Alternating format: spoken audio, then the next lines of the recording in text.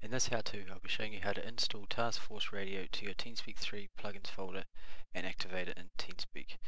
Now, this is providing that you've already done Armour 3 sync and have updated to the latest version, which you've already done the folders in your Armour 3 directory.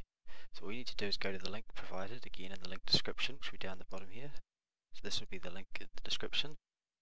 What you'll do is you'll be downloading a file, which will be this file here. Once you've done that, you just need to extract it.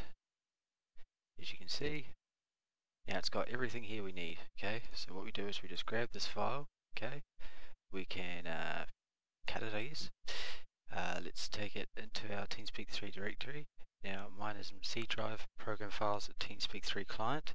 Now as you can see, you've already got a plugins folder here, so all you need to do is just go paste, and all it asks is, do you want to merge it with this one? You will just go yes, and that is it. Now I'm not going to do it for mine, but all you do is you will click yes.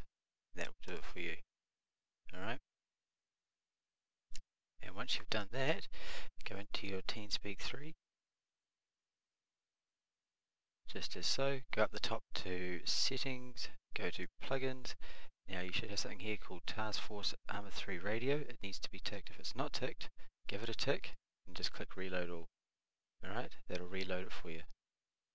Once you've done that, you can check to see it's running by clicking on your name and seeing under group channel, you should have something saying Taskforce Radio status, and it should have the version and it's running. If you've got that, it's all ready to go.